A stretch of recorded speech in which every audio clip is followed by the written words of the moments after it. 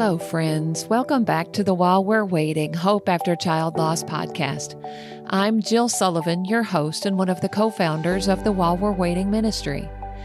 This is a podcast of stories of devastating loss and grief and heartbreak and struggle, and stories of hope and healing and faith and, yes, even joy. Underlying every conversation is the hope we have in Jesus Christ, which makes it possible to not just survive the loss of a child, but to live well while we're waiting to see them again in heaven one day.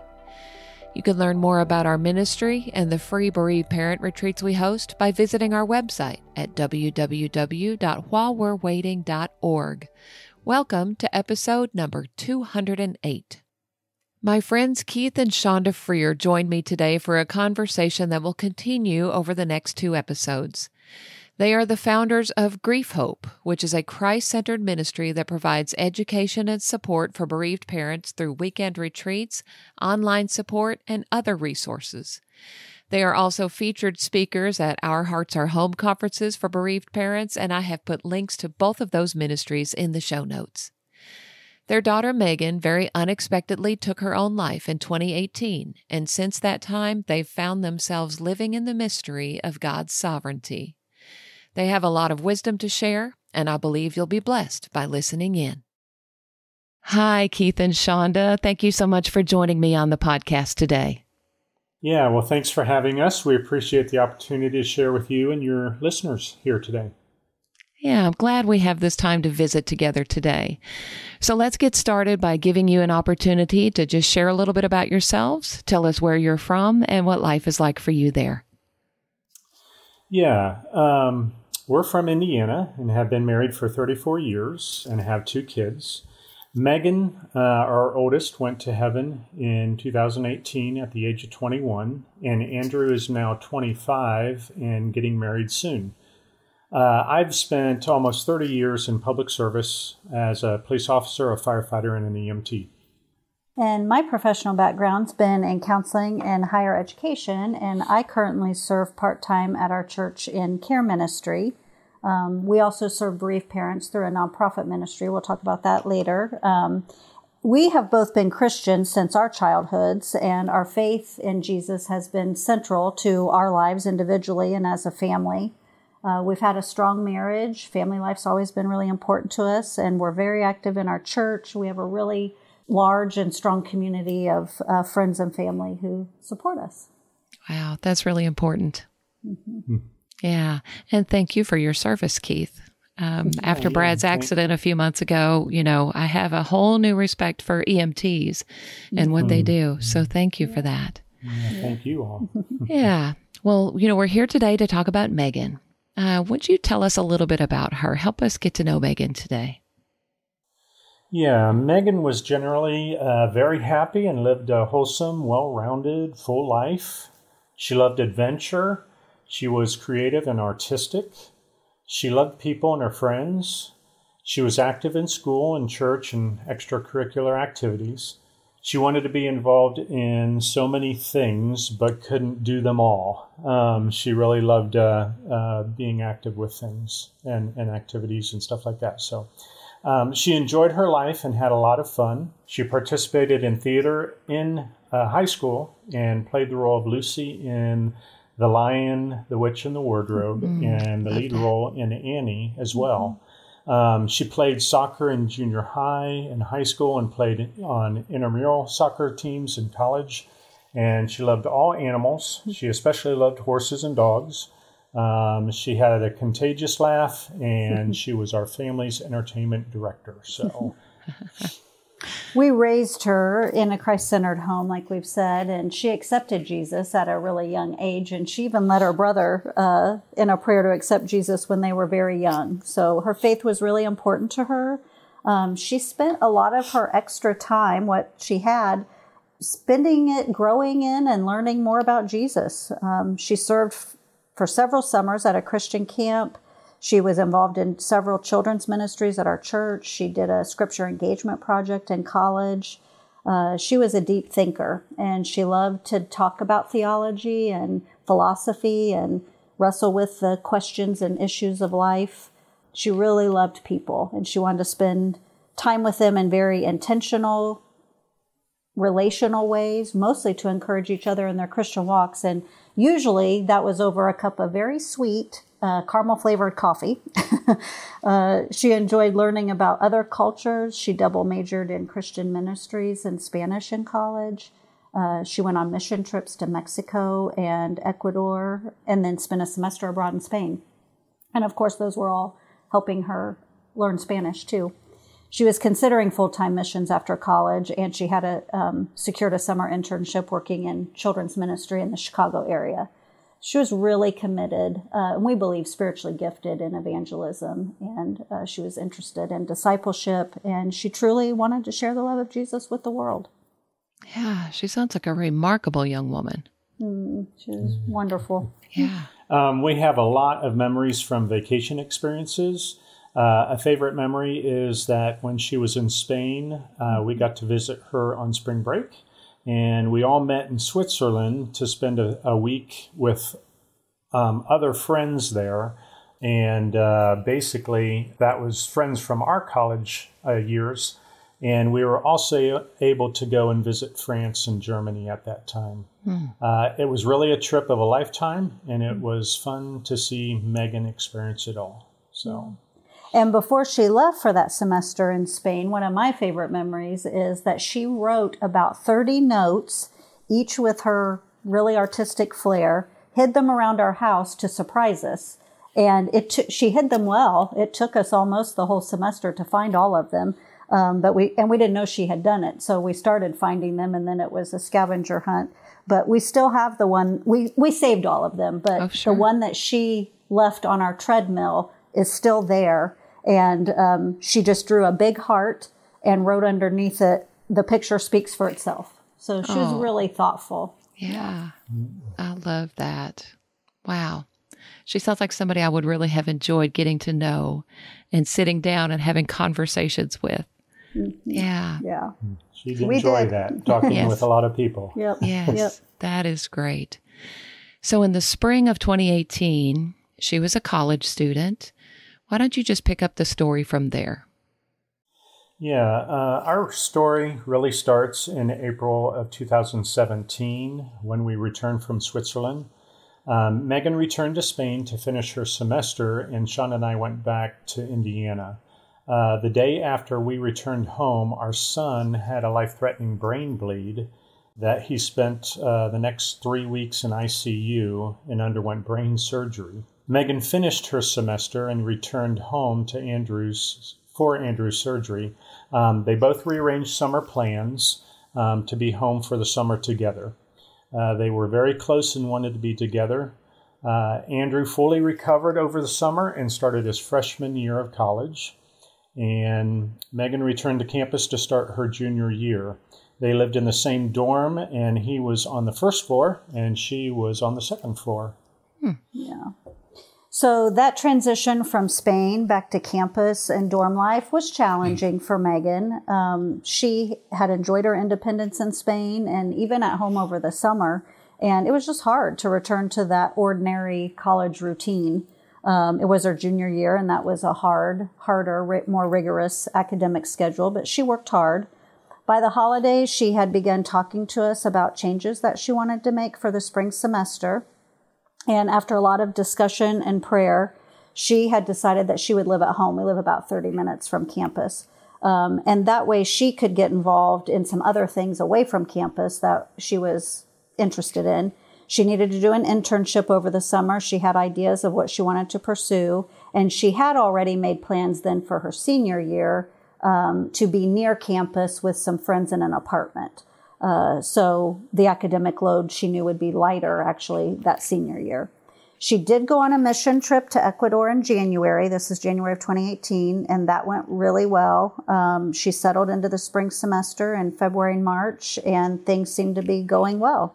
She did secure that summer internship, and she was looking forward to it. Then over spring break, she had some increasing anxiety that we just hadn't seen before, and neither she nor we could identify the source. She didn't have a mental health history.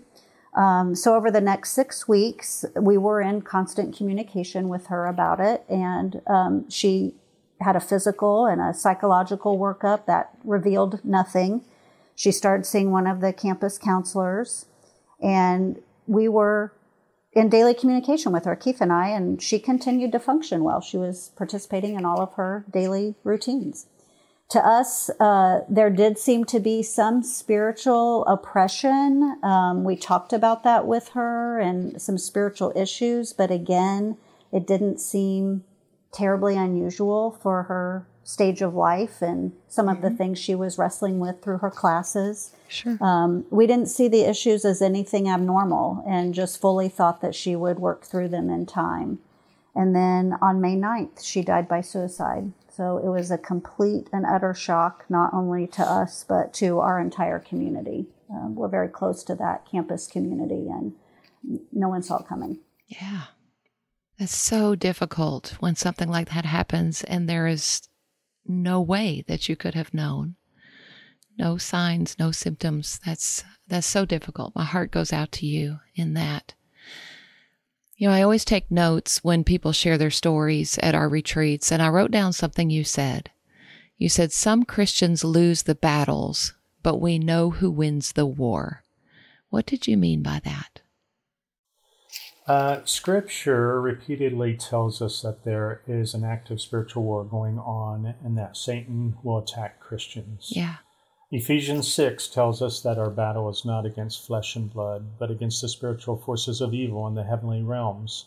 It also tells us that Satan schemes and attacks with fiery arrows. 1 Peter 5 says, your enemy, the devil, prowls around like a roaring lion, looking for someone to devour.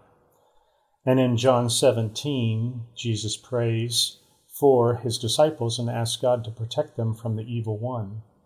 So Jesus himself was tempted by Satan in the wilderness for 40 days. That's a long time, especially for the Son of God, who could have ended it in seconds. Sure. So we know that spiritual warfare is real and that Satan is a powerful adversary. We also know that Jesus has the ultimate victory. He has the victory over death and over Satan, and we take great comfort in that. So, and we don't want to negate the reality of mental illness. We live in a fallen world, and our brains can become sick like any other organ. And maybe there was some underlying mental health issue that Meghan was beginning to deal with. We just will never know for sure. But after all the analysis of what happened, and we could talk for hours about all of that analysis with so many people, including Bible scholars, it also seems to us that Meghan was under some type of spiritual attack. And either way, she lost the battle. But we know 100% that Jesus had the ultimate victory. And we know she trusted Jesus as her Savior and that she was immediately ushered into the presence of Jesus. And we know we'll see her again. And that brings us great, great hope. Yep. Yes. Amen. So do you feel that there are issues that a parent who loses a child to suicide has to deal with that maybe complicate the grief journey a bit? And if so, what are those issues and how have you dealt with them? This probably has been one of the biggest questions that we've wrestled with. And we wrestled with it deeply and significantly for the first couple of years. I would not say it's 100% resolved in our minds. Even now, and I don't know if it will be this side of heaven. There's a lot of mystery to it. Initially, it felt like suicide loss must be so unique and so devastating.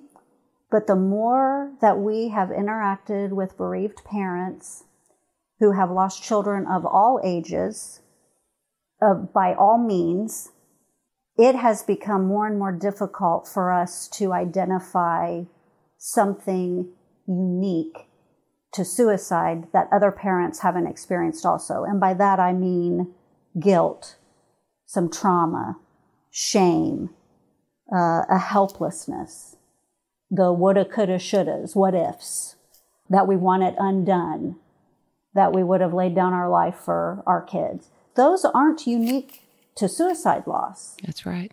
So again, wrestling with it, trying to parse out, is there a uniqueness? There certainly seems to be a stigma around suicide loss. Gratefully, in our community, we didn't experience that. But I know that others have, and even if not imposed by others, there still is even maybe a self-imposed stigma that still exists. And by that I mean maybe a concern that our child, and for us, for that Meghan or us or our parenting or our family life, a presumption. It's a fear that others may think there's something horribly wrong, some hidden secrets or something we didn't know about. So I do remember feeling like I have a big scarlet letter on my head, that screamed suicide loss in the beginning. I think that was self-imposed. Others weren't putting that on me. If anything, others were reassuring us otherwise.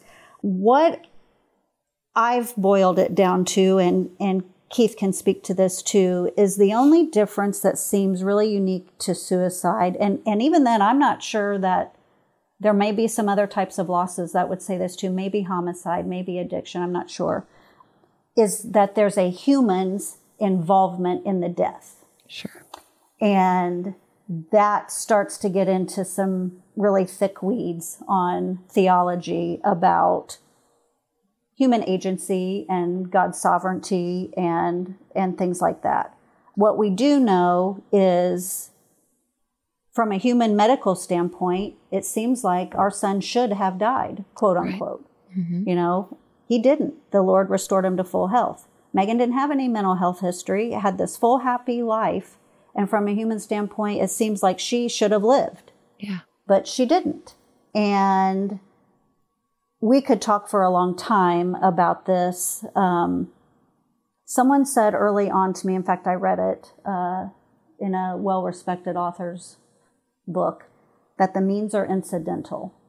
And that really got me thinking, because I thought suicide loss does not feel incidental, but yet again, no means of death seems incidental to the survivors of that loss.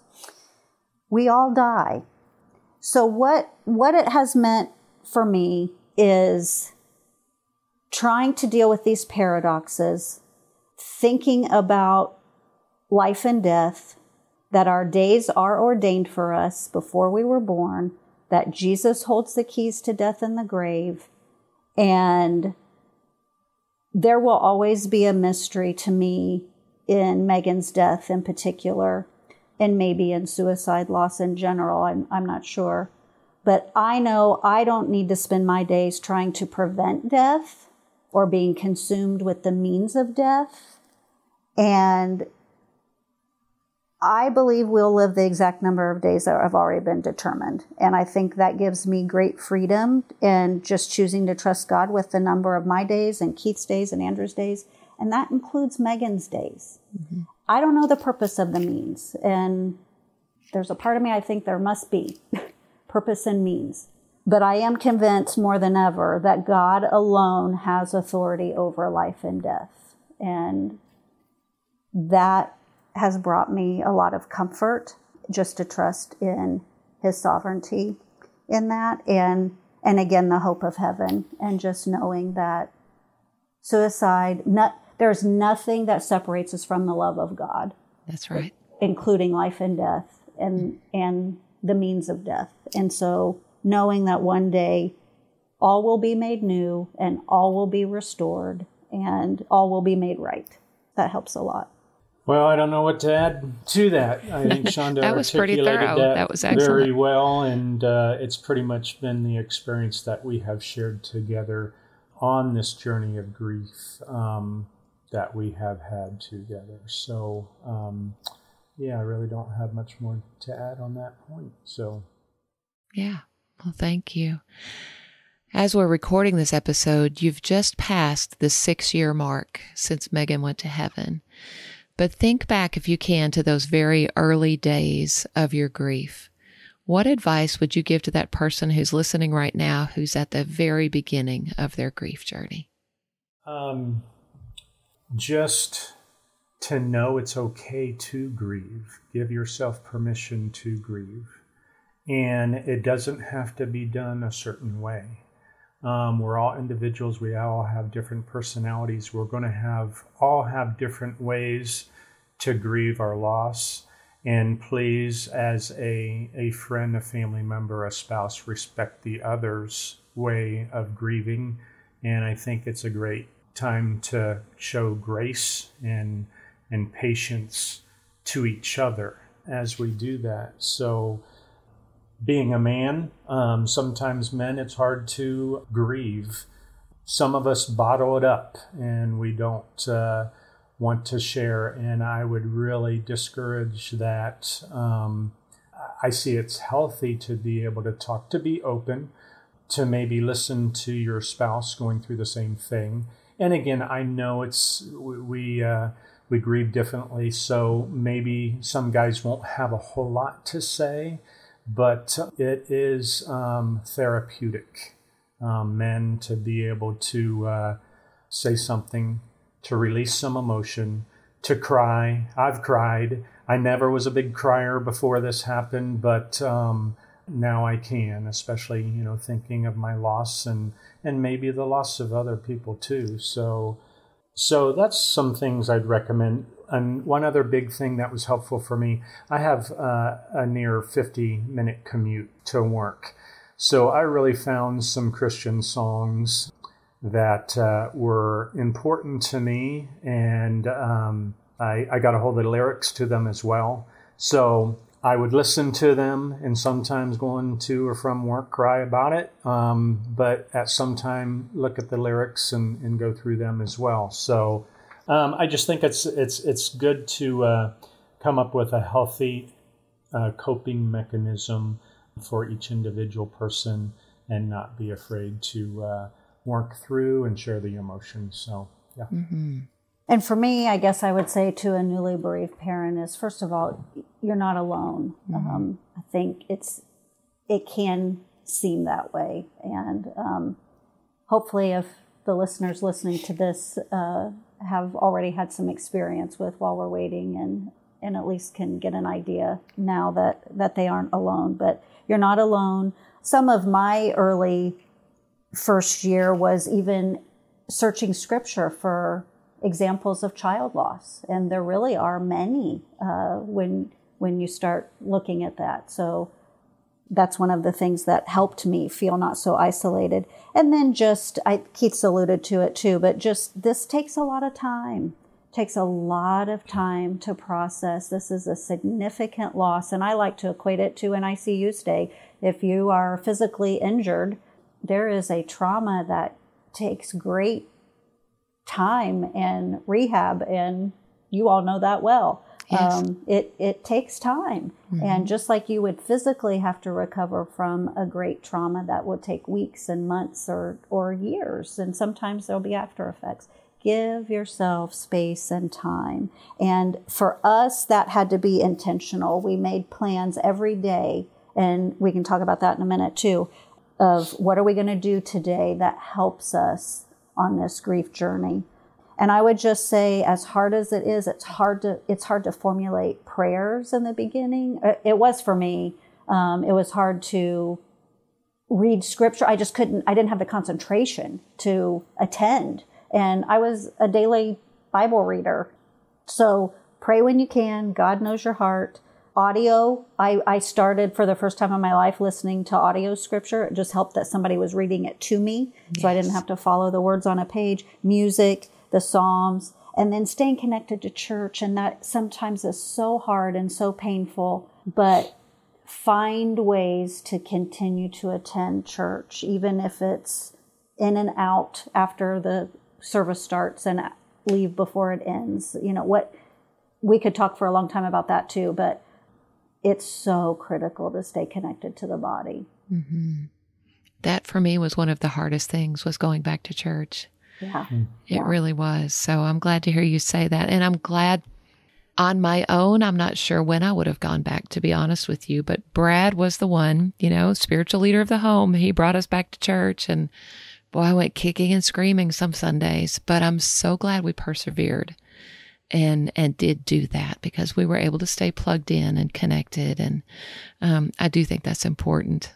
Yeah. Yeah. Mm-hmm. I think there's this, I don't know, fear. It's uncomfortable. Yeah. We're still so vulnerable. Yes. And the tears, and then for us, the music elicited that emotion. And, figure out ways with friends or family. If you need to leave, go to the bathroom and cry. Don't be there for the music if that's bothering you, or just cry. It's okay. The number of people that told us in year 2, thank you for showing up. You being at church was a witness to us. And that was not our intention. We were hanging on for dear life. So there is purpose and blessing for the whole body when we choose to suffer together and not just go to church when we feel good. Absolutely. And who is going to teach the church about grieving but us, Yeah. They can learn from us. Yeah.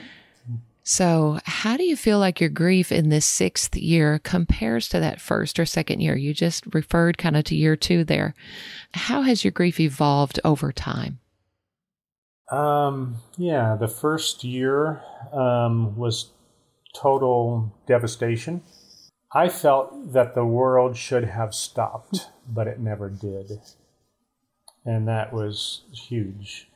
Another thing, I was just kind of baffled, just kind of set back a little bit with my faith. Like, God, I thought maybe you promised that, a couple seeking a good Christian life, there wasn't going to be a whole lot of problems and bumps in the road and that type of thing. And, so it was, it's still kind of a mystery, why this happened. And I'm really having to really trust in the Lord. I said before, I do trust in the Lord. Well, hey, this is really making me make that decision. Do I really trust him? So again, in the beginning, it was just raw, raging, and overwhelming grief.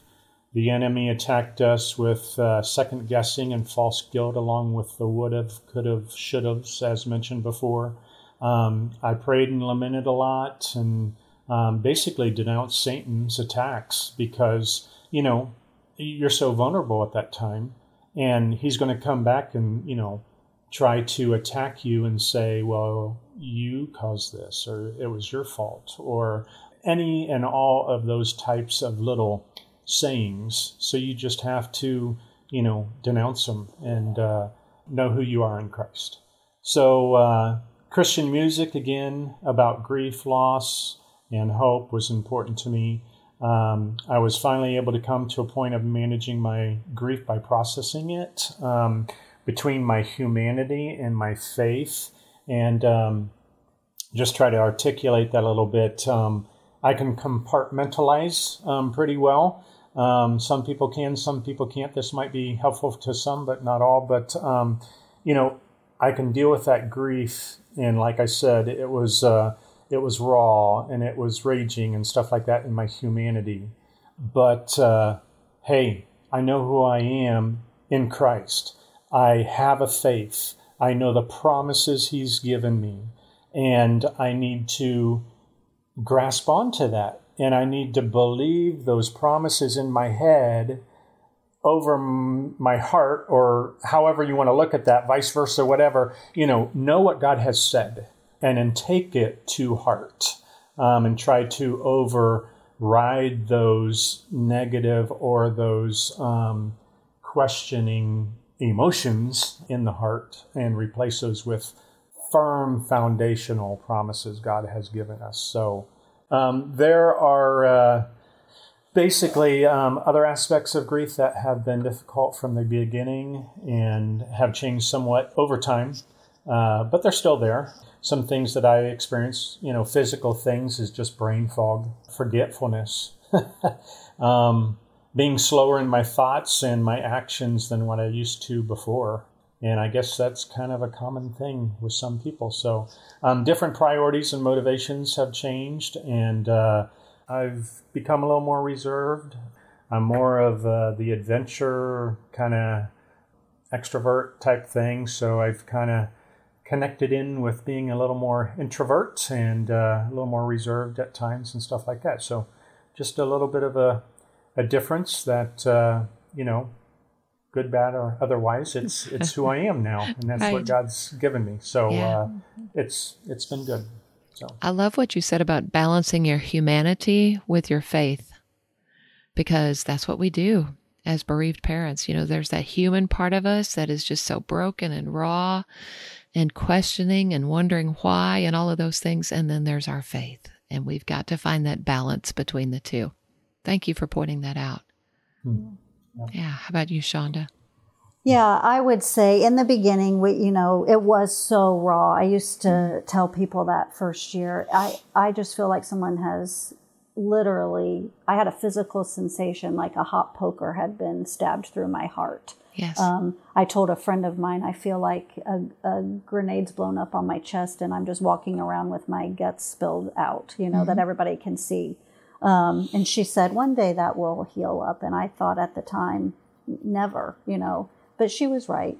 So I did cry every day for the first year, and a few months beyond. It was just like a faucet I could not turn off. And, I had a few medical issues develop that first year, nothing serious, but nothing I would have ever connected to a grief response. And my doctors, who had been with us for 20 plus years at that point, including our kids, connected the dots. So I started paying a little bit more attention to my body and my physical symptoms.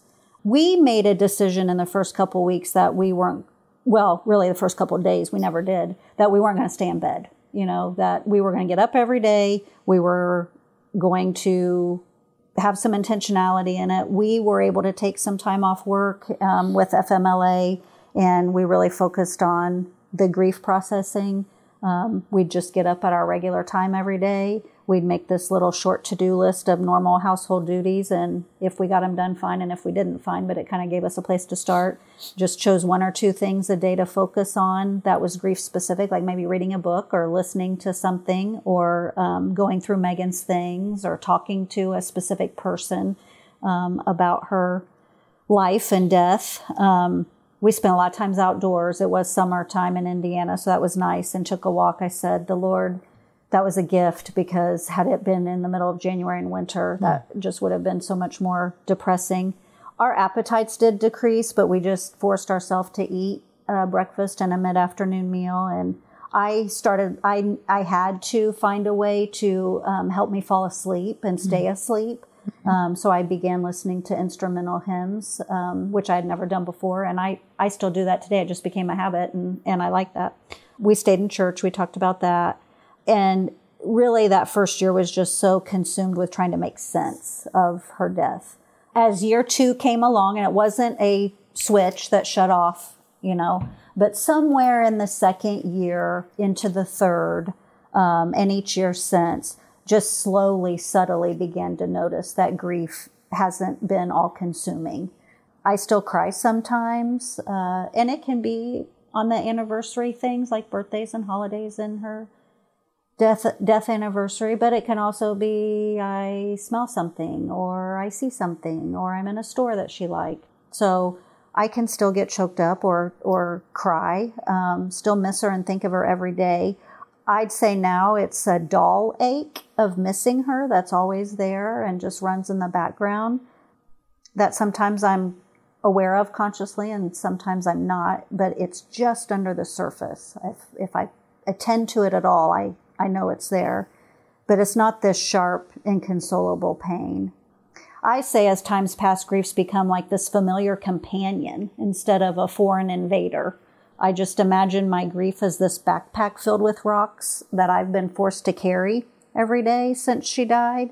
And at first the weight just seemed impossible to carry, and it almost crushed me. I just thought I'll never be able to carry this load. But God's continued to give me the strength to carry it. Doesn't feel as crushingly heavy as it did now in the beginning. And I resigned. I almost said content, but that's not the right word. I've just accepted that this is a cross we will be asked to bear until the other side of heaven. This concludes the first half of my conversation with Keith and Shawnda Freer. Thanks again for listening, and I look forward to sharing the rest of our chat with you next Wednesday.